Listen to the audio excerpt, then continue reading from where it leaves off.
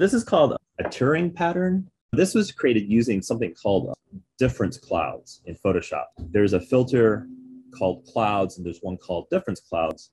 And difference clouds are creating a type of noise. You're creating a randomization of pixels.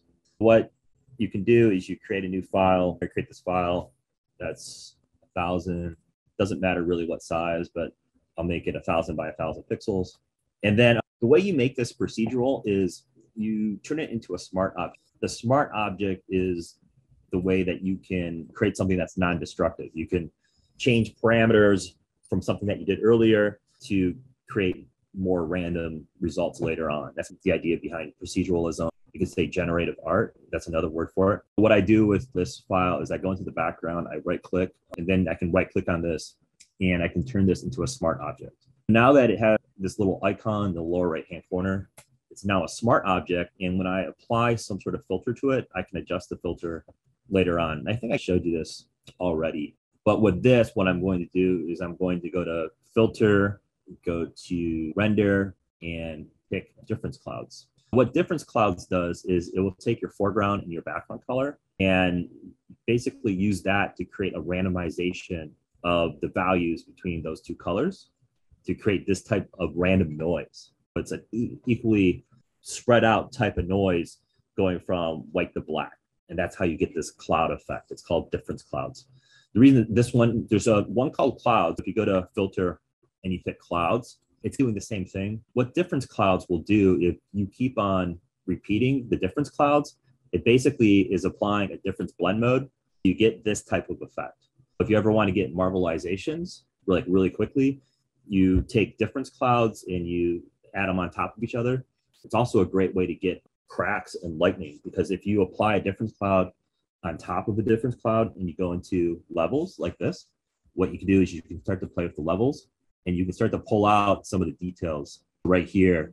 You get this like marvelization, or you can start to do like lightning or cracks in a surface. Basically, you're reducing the number of grayscale values to get some of those areas where the difference blend mode multiplied the pixels together. That's the technique that people will use sometimes. I'm not using difference clouds in this circumstance for that. I'm just using it to lay down a base to play with to get to the Turing pattern that I showed you earlier.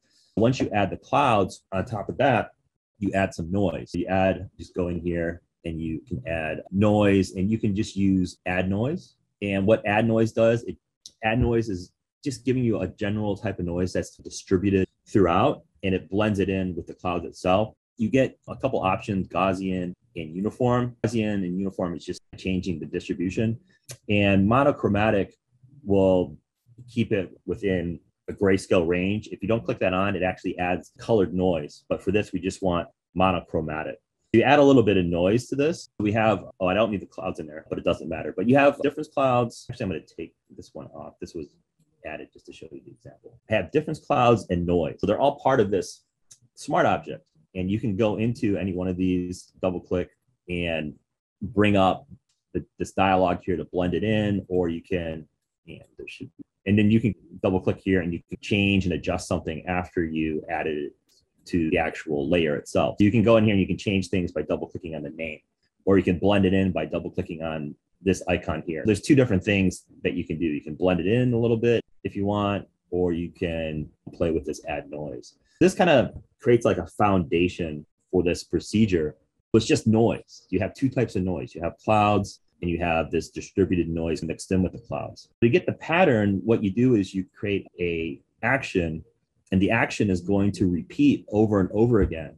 And it's eventually going to cluster together the white pixels and the black pixels. Eventually you'll get this kind of connected type pattern because you have groupings of pixels. I already did it here, but I'll do another one. I already have the action set up, but I'm just going to create a new action. I'm just going to hit the little plus box here to create a new action. This is called Reaction-Diffusion. This is the scientific name for it. I'm going to hit record.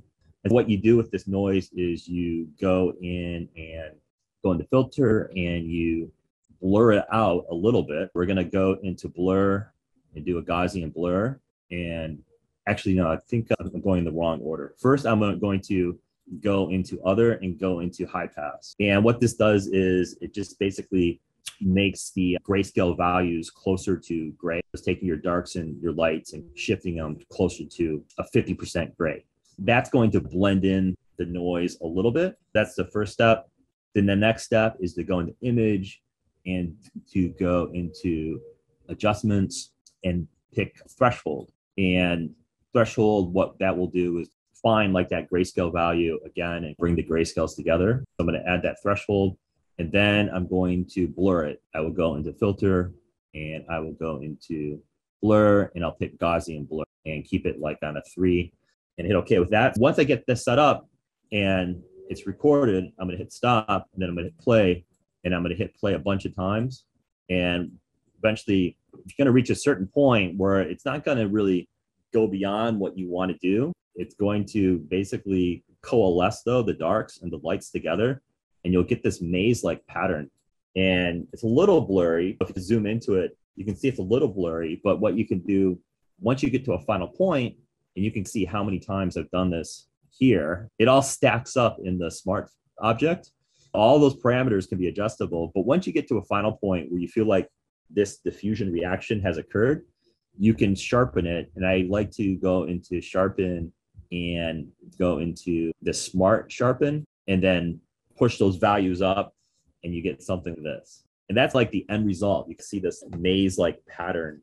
And then what you can do, since it's procedural, you can go to the very bottom and you can click on difference clouds, and clicking on difference clouds basically will change the clouds. And then you can even go into noise maybe and adjust the noise, and that's going to change it. You can come up with different patterns. With this, let's see here.